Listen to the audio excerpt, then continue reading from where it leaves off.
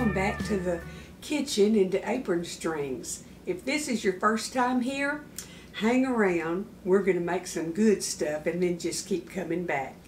Please hit that subscribe button and hit the little bell to be notified when I upload new videos.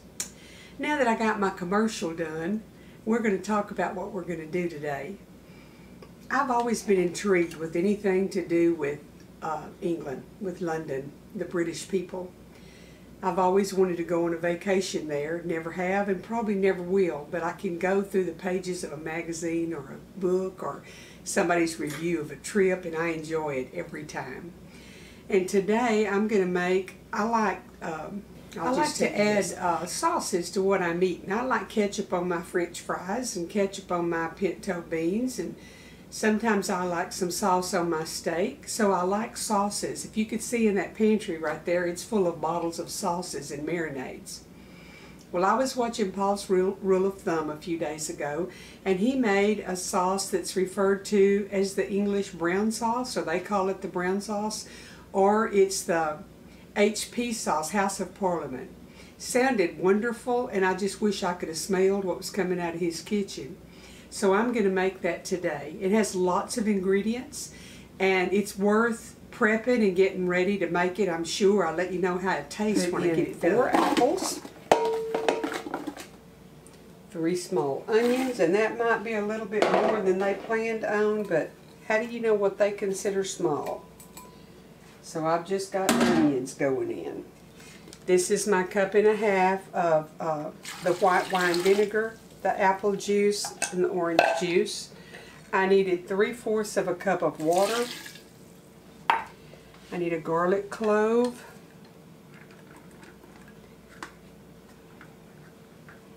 My dates. It took a while to get all this little stuff prepped. Prunes.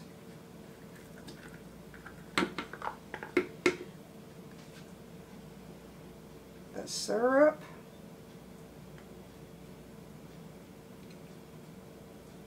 I've heard so many people talk about how good this is and they wish they could bring some home, or if they brought it home they were sad when it was all gone. So now I'm going to get to see what they've talked about for so long.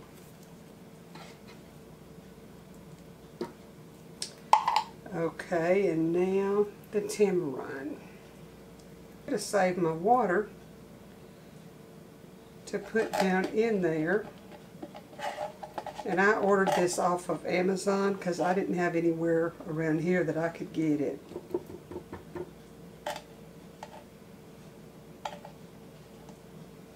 I guess that's enough out of there.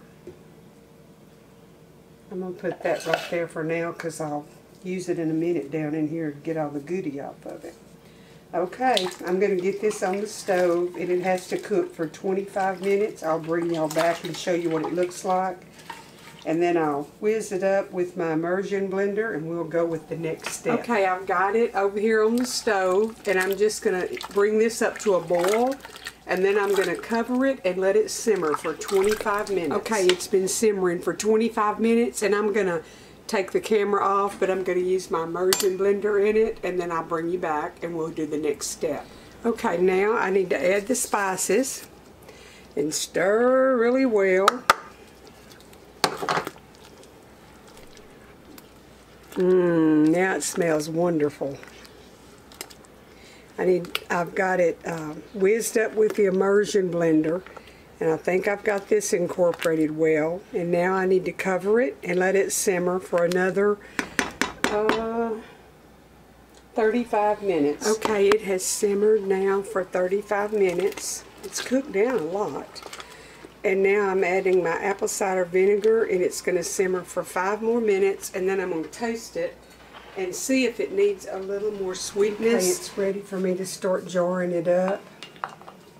So I've got some 1/4 pints and some 1/2 pints that I want to put it in. Try to put this where y'all can see what I'm doing.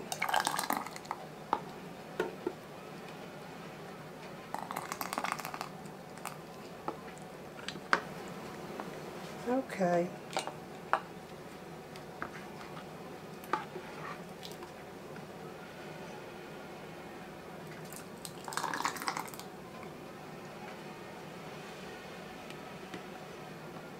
And I'm using my steam canner for the first time today, y'all. I'm excited about that.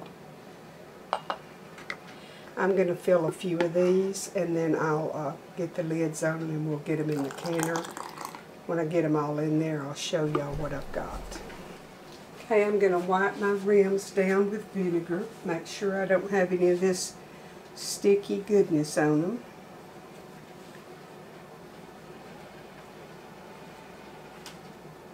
And this will water bath for 15 minutes.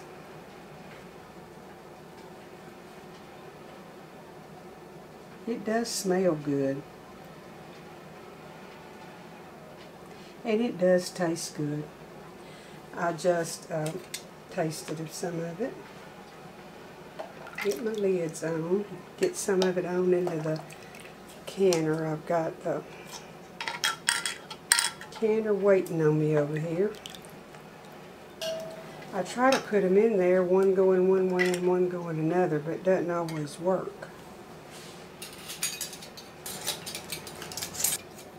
And you just want these fingertip tight, and I will tighten them a little bit in a minute when I get all the rings on. Then I'll snug them down a little bit. Okay, put my lid back on and let it sit here for a minute till I get done. I'll bring y'all back. Okay, my steam canner has been going for 15 minutes, so I'm going to cut the fire off and let it sit here for 5 minutes before I take my jars out. And let y'all see what they look like. And they're already starting to pop, so that's a pretty sound. I had more than I needed in here, so I took my big pot. Let me see. See it over here? Well, I don't know if you can see it or not. I took this big pot and I put jar lids in the bottom. And I made a water bath canner out of it. So I didn't want to have to wait and do that one, so I just engineered me another one. Okay, I got 6 half pints and 12 quarter pints. And then I have a little bit left over to sample and try. Just that little dab is what I had left. To me, it tastes like a cross between an A1 sauce and I don't know what. It's good. It's very good. Y'all, it was fun to make something brand new to me, and it is very, very good. The reason I put a lot of it up in the quarter pints is so I can share it, and then if people like it, they can make some themselves. It's a little bit tart, and I did add a little bit more of the, is it treacle? The syrup. And that helped, but it's something I would make again. And you wouldn't put it on everything. I told my daughter, I said, you could open a can of pork and beans and put some of this in it, and it would almost taste like baked beans. It just has a different flavor. It's very good. I don't know how to tell y'all about it because I've never tasted what they have in England, but I know that this one's good.